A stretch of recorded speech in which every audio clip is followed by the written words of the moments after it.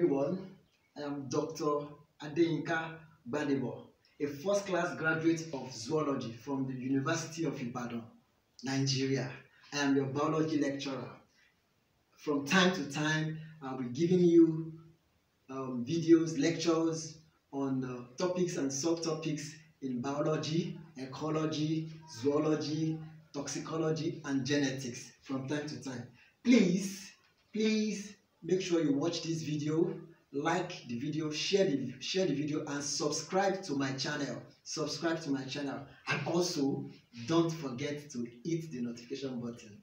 Hit the notification button is just down there. Hit the notification button.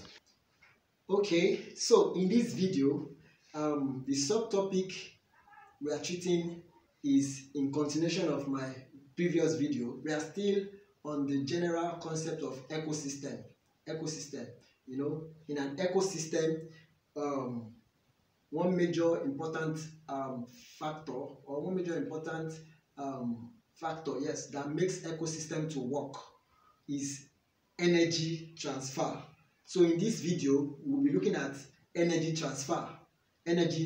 So actually, the way through which energy is transferred in an ecosystem is through the food chain.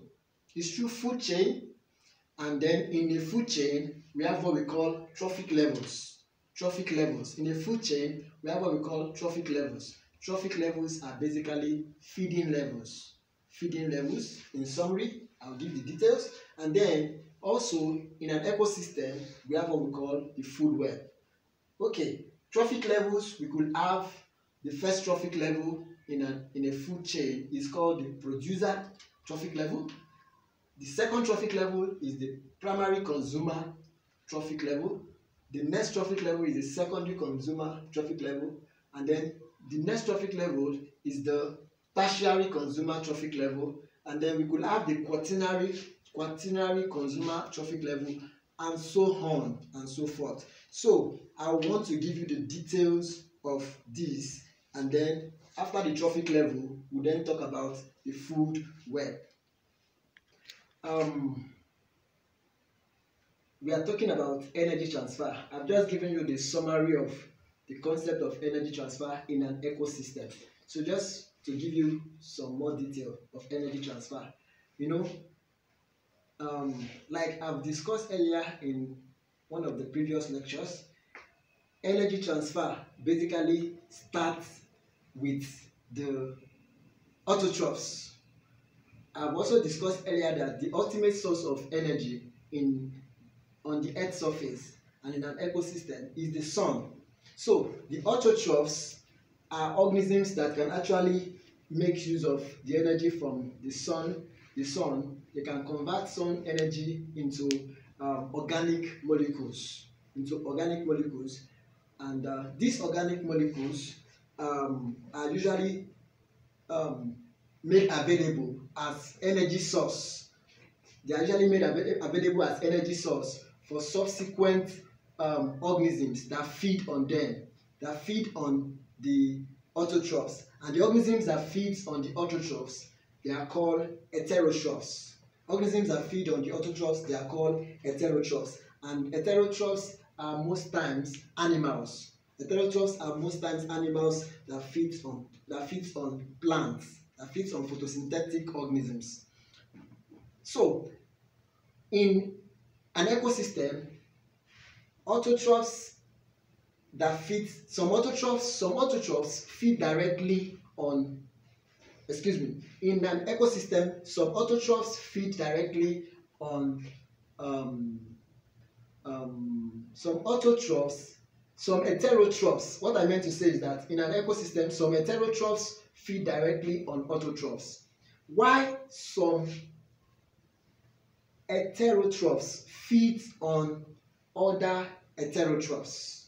That is, animals feed on other animals. And this continue like that. One animal feeds on the other animal, and then another animal feeds on that animal, and this continue like that, leading to the transfer of energy. This leads to the transfer of energy from one organism to the other in a series.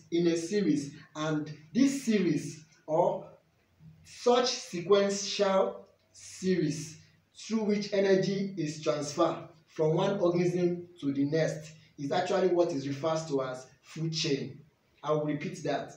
Sequential transfer of energy from one organism to the next is what we refer to as, in an ecosystem, is what we refer to as a food chain. Sequential transfer of energy from one organism to the next is what we refer to as food chain.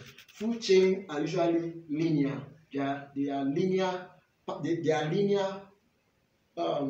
pattern or linear pattern, or they are linear pattern through which energy is transferred from one organism to the next.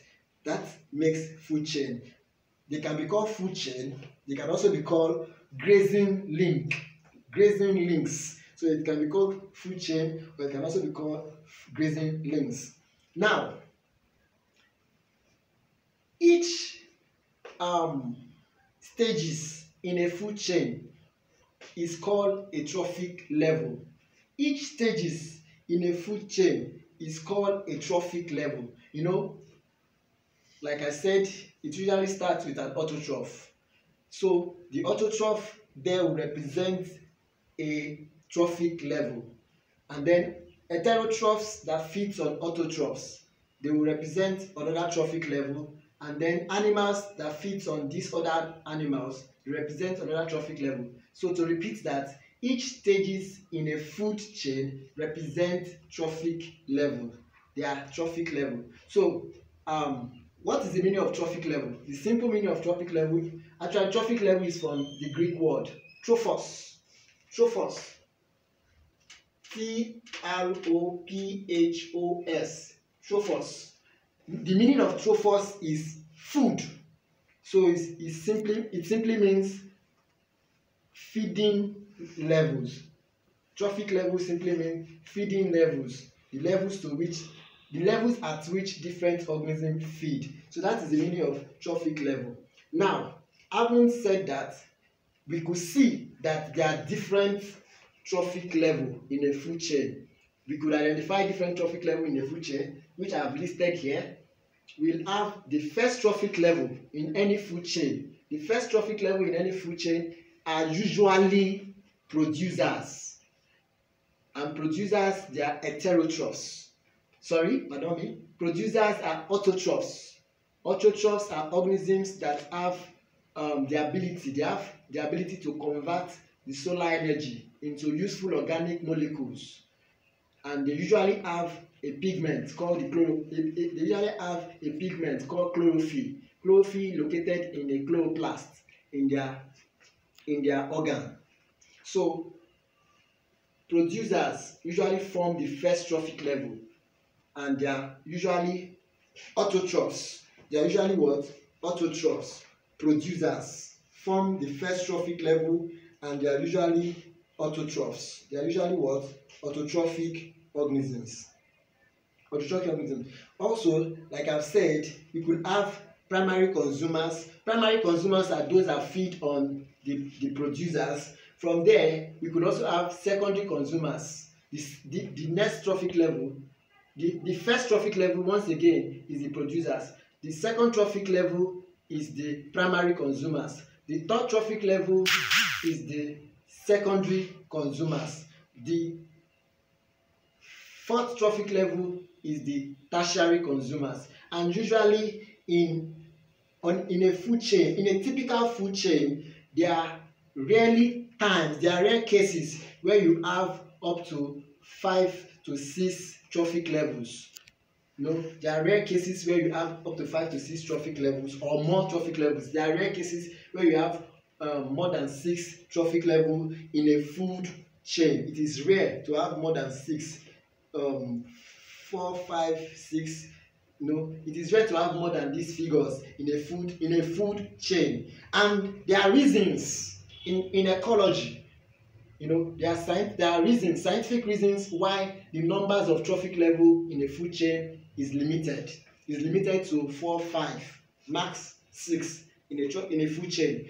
One of the reasons why there is limited trophic level in a food chain is because At every feeding stage, some energy is wasted from the food chain by animals that is feeding on each other.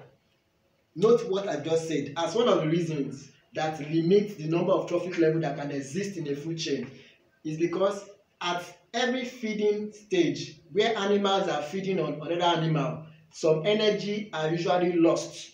Some energies are usually lost from one animal feeding on another animal. So it is not the energy that is, it is not the total energy that starts the food chain that gets transferred to the say the tertiary consumer. Energies are usually lost.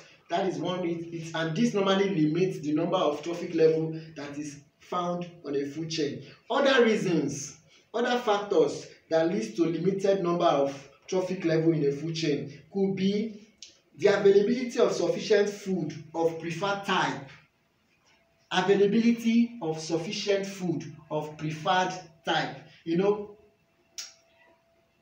Animals usually eventually preferred some types of food, and once an animal prefers some type of food and it is available in that community or in that environment, you realize that in an ecosystem those animals will only tend to feed on those type of food because they are available, and then that will cut short the numbers of trophic level in that local food chain.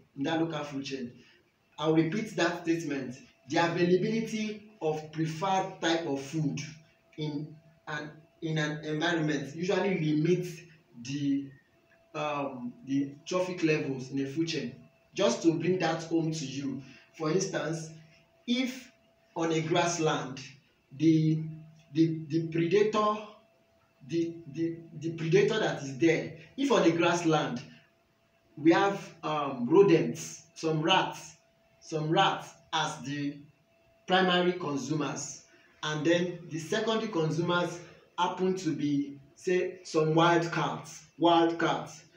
If it is only rats that is available and also more in abundance in that local grassland, the preferred food of the wild cat will usually always be the rats that is available. So that has limited the number of trophic level one could form in that grassland to grasses, wild rats, and then wild cats. So that is just as an illustration. So another reason why there could be limited trophic levels in a food chain is what we call territorial space. Animals usually form what we call territoriality. It's a condition in which animals carve out certain space for themselves where a male becomes the dominant animal in that space, and usually the male that carve out that territory will not usually go out of that territory, and by reason of not going out of that territory, that will also limit the available food that is available to eat, that it can explore. It will only concentrate on the food that is within the territory it has carved for itself. So territorial space, which is one common behavior in animal, also limits the number of trophic levels we can find in food chains. So food chain in which most primary production is decomposed or consumed by as detritus is refers to as detrital food chain. I'll repeat that.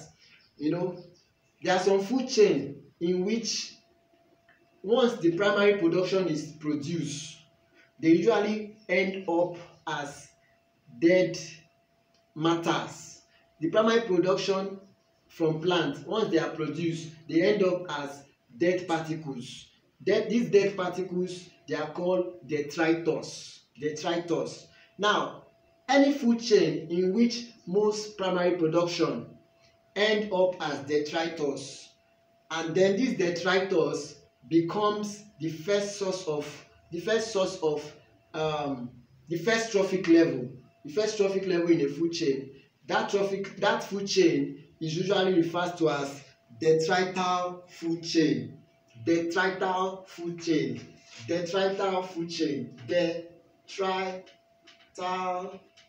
food chain is a food chain in which most primary production end up as detritus, and usually these detritus form the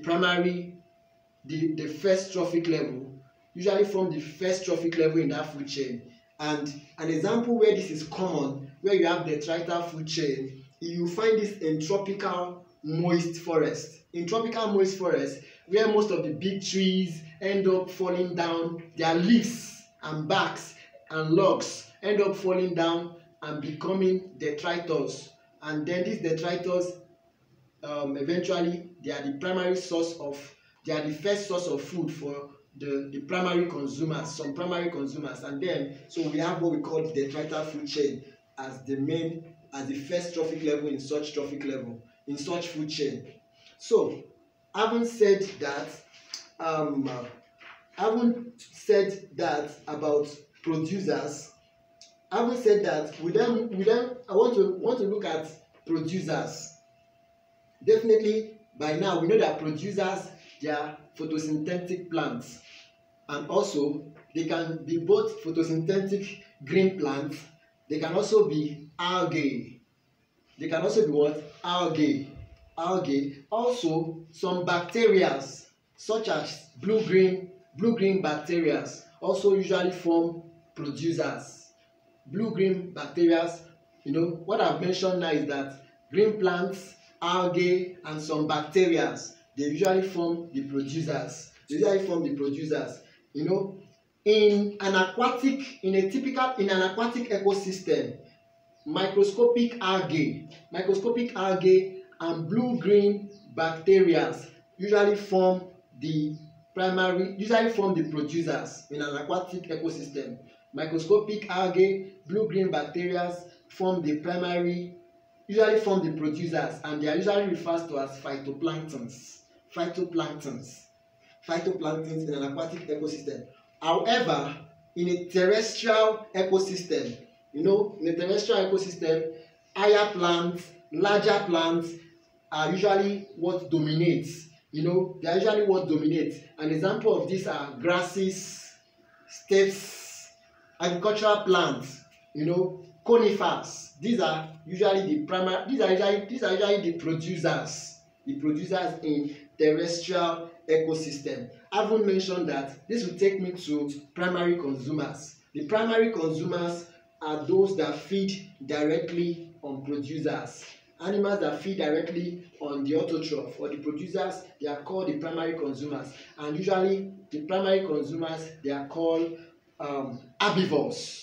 They are called what? Herbivores, because they feed on plant matters. Primary consumers are called herbivores. They feed on plant matters. However, some primary consumers do not eat the plant directly. Some primary consumers don't eat the plant directly. They will rather parasitize and live on the plant. Some primary consumers don't feed on the plant. They rather parasitize and live on the plant. Example of this is a common insect called aphid. Aphid is a parasite of some plants, and it normally lives on the plant as a parasite, and it feeds on it feeds on sap from the plants, and so it is also a form of primary consumer. The other primary consumers are fungi that lives on other plants, are also primary consumers. Another example of primary consumer that live as a parasite. A very good example is a plant. Now the plant is called broomrape plant. Broom rape. The scientific name for that is orobanche. Orobanche plant. It's a plant, but this plant usually it feeds on other plants. Like I was saying, orobanche is a very good example of plants, an higher plant that parasitize other plants. There is this other common one, mistutol. Mistutol is also an higher plant that parasitize other plants. In the case of mistutol is a green plant. It can produce by itself. However, it